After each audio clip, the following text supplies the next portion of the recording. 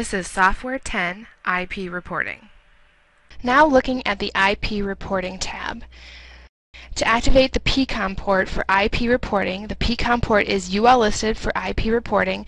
You need to click on Add IP Reporting. There are three options at the top. We're going to talk about these and then get into the reporting accounts. Starting with reporting method priority. Your options are primary and secondary. The default is primary. These panels have the capability of reporting via the IP, which was what we're looking at right now, as well as the UD1000, which is the dialer.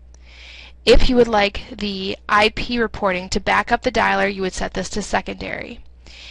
If the reverse is true, you want the IP reporting to be primary, you can set the dialer up to be secondary. The same reporting method priority option is in the dialer tab. You can also set up both of them to be primary, which means that when the signal comes into the fire alarm control panel, it will send the information via the UD1000 and the dialer, as well as the IP reporting P-Comm port. Again, the default here is primary. The next thing we have is reporting path, and the default is built-in IP dialer.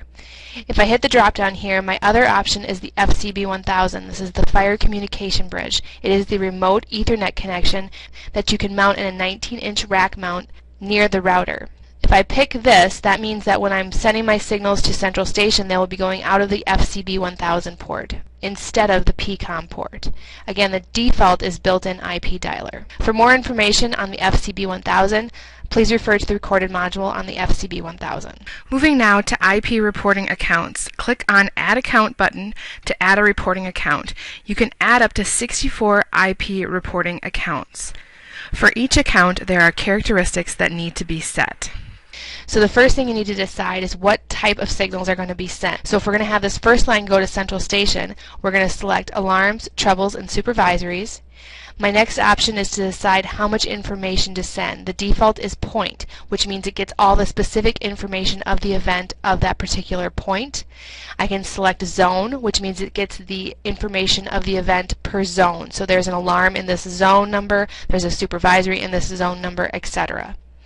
Panel is just going to give me there's an alarm on this panel. That's all the information I'm going to get. Again, the default is point. To expand primary account settings, you click on the arrow. It then expands the settings. The first column is primary account ID number. This is something that Central Station will give you. This is your account number. So you'll enter in an account number, whatever it is they give you here. The next option that you'll get is primary DNIS. If your Central Station gives you a DNIS number, you're going to enter that here. If they do not, don't worry about it, just leave it blank.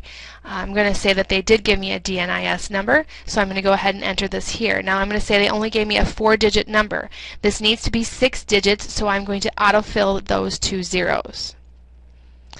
Now when you are using DNIS, it needs to go Contact ID. Your two reporting formats are SIA or Contact ID for IP reporting. My next option is Report Test Events, so go ahead and check that if you want that to happen. The next column is Primary Receiver IP. So instead of giving you a phone number, Central Station is going to give you an IP address. So you go ahead and enter the IP address that they gave you into this column. Primary Protocol, in this case, we're just going to leave that as Fibro. This panel is UL listed with a SureGuard System 3 IP receiver, and this is the language that we speak with that, which is called Fibro. Alright, so now the next column is a UDP port. This is a UDP port given to you by Central Station. They also have a router on their side, which allows them access to the internet, and we need to go through that router into their receiver. So they're going to give you a UDP port. Whatever number that is, you're going to enter that here. The supervision interval is next. That is defaulted to 90 seconds. What that means is the panel is going to send a supervision ping to the receiver at Central Station every 90 seconds. This supervision interval is programmable depending on which version of the code you are following. If they give you an encryption key, Central Station gives you an encryption key, you're going to enter that here, and the only encryption method we have is 128-bit. So that's what you would do there if they give you that information.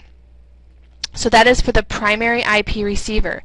Now I'm going to shrink that up by clicking on the arrow again, and I have my backup, which is my secondary receiver or account. The account number is probably going to be the same. If they gave you a DNIS number, they probably are going to give it to you again. So then you change this to Contact ID. They're going to give you a different IP address because this is going to secondary receiver backing up the primary. It'll still be fibro. They will probably give you the same UDP port, but you do need to enter that in here. The supervisional interval is set to 90, and then again you can encrypt this information if you want to.